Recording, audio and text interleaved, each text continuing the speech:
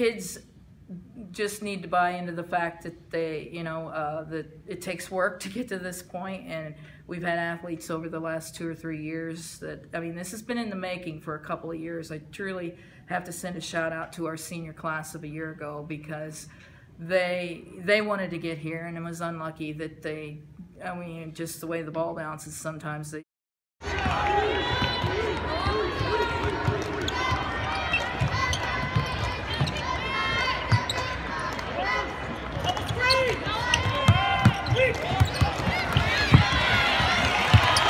Super proud of our girls for fighting this season, and I can tell you one thing: no one expected us to be down here this year, so that's just one thing I'm really proud of.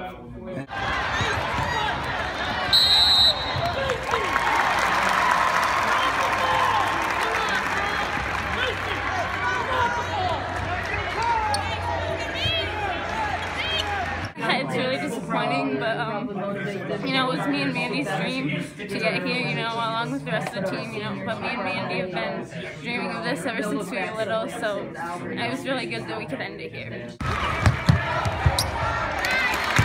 drive and basket by Mandy Williams.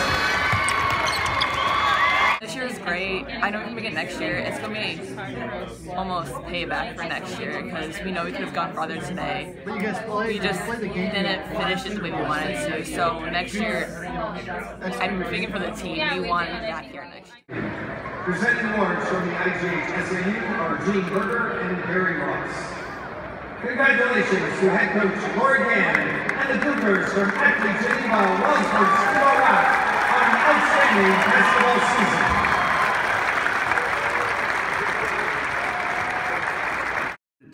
I think we did. I mean, we needed to come in here and compete. For the most part, I think, we competed, and I think a lot of the people around here probably seen that it was a competitive game.